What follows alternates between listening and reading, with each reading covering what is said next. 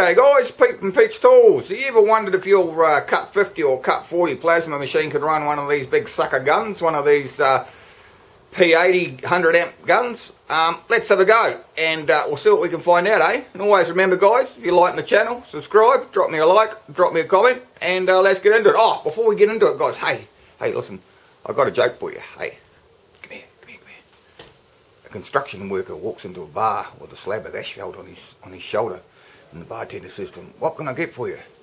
And the construction worker says, "Oh, one cold beer for me, buddy, and one for the road." Yeah, alright, stick with the plasma cutter shit. We know, guys. Anyway, let's get into this video, eh? So if anyone's watching the video after that terrible joke I just told, well, good luck to you and thanks for watching. Anyway, today what I want to talk about is the different guns that we can use on our Cut 40 or Cut 50 machine.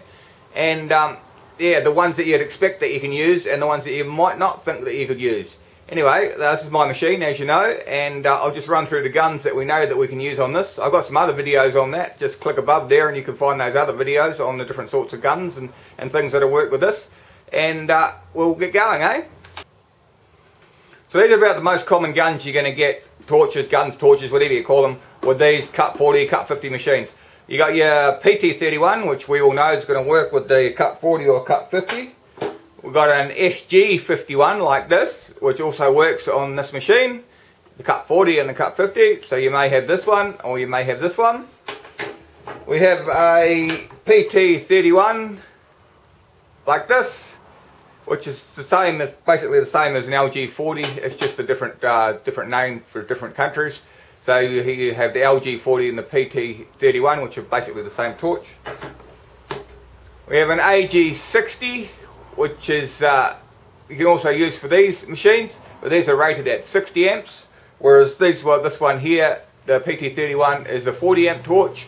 The LG40 is a 40 amp torch, and the SG51 here is a 50 amp torch. So we're sort of half in the middle, you know what I mean? But what I want to know is, can we run this little machine with this big sucker torch? Now this sucker here is P80. It's rated between 80 and 100 amps. Most people use them on a 100 amp machine. 3-phase normally these are. So will this torch run on this machine? And what do we learn when we try it? Anyway, I'll plug it in and we'll have a go and we'll see what we can find out. As you can see guys, the difference torch sizes is quite remarkable. See, there's a 100 amp torch here to a 60 amp torch here. That's quite a lot bigger, this sucker.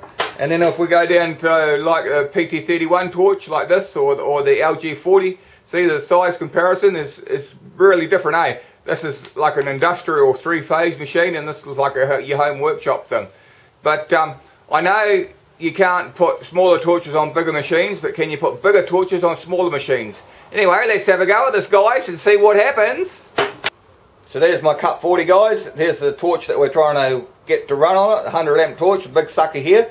And here's the leads, the other end of it, so you can see them. Not a problem. I don't want any trickery here. I'll show you exactly what I'm doing. So I'll put that torch up there, and then we'll hook this up to the machine. Now this is a pilot arc torch as well, guys. This has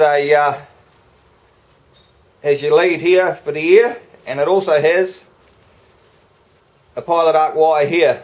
So if you notice that, this is a P80 pilot arc torch. It has the extra green wire here that you're supposed to put on to the machine here, which it hasn't got a terminal for, so we won't bother about that. So there's another thing against it. It's obviously not going to work. This is a pilot arc torch. This is a non-pilot arc machine, and the torch is twice as big as what the machine is designed to do. So we'll hook them up and we'll see what happens.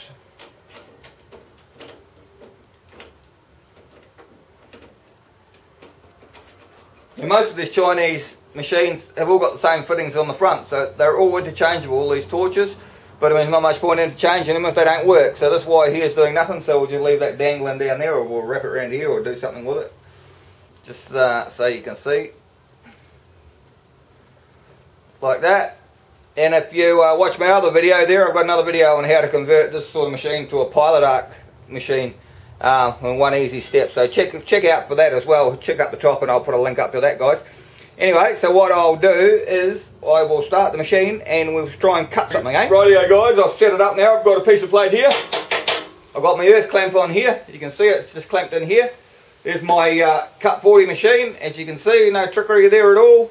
I've got my Pilot Arc wire just wrapped around here. It's doing absolutely nothing. Pilot Arc torch, 100 amp torch.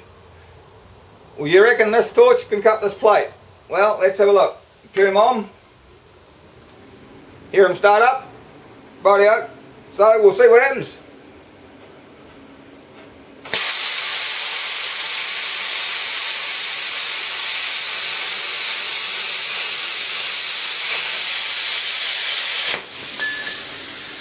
Well, hell, that was pretty cool cut. It was pretty clean cut, pretty fast cut.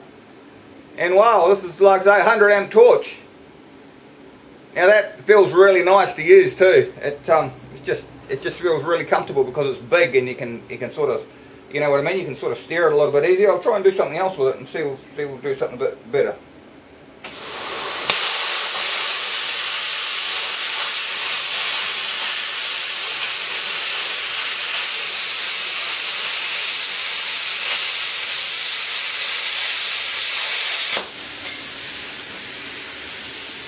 See that, guys?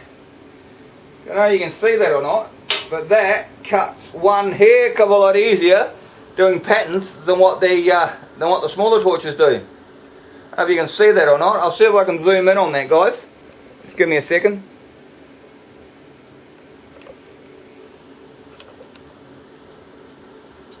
Can you see that edge there?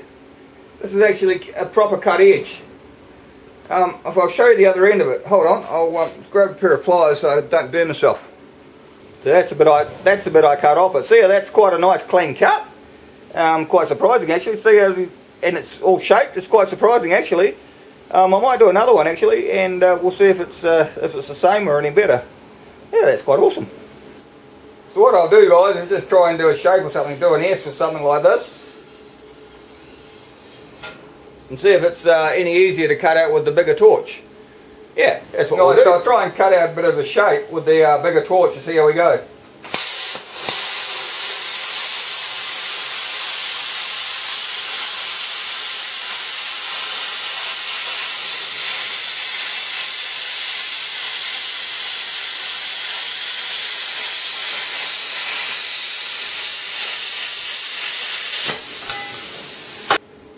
You just seem to be able to steer it a little bit better for some reason. And like these consumables are rated at 100 amps, so they're going to last forever in a little machine like this. Wow, that's quite impressive really. And also this is a Pilot Arc torch, and my machine is not a Pilot Arc machine. But yeah, so that's pretty interesting. I think that's pretty interesting anyway. So what have we learned today? We've learned that you can put a bigger torch on a smaller machine, but you can't put a smaller torch on a bigger machine because you'll fry the torch. But that's quite good really, isn't it? That's quite amazing. Very impressed with that. Let's have another go, Pete.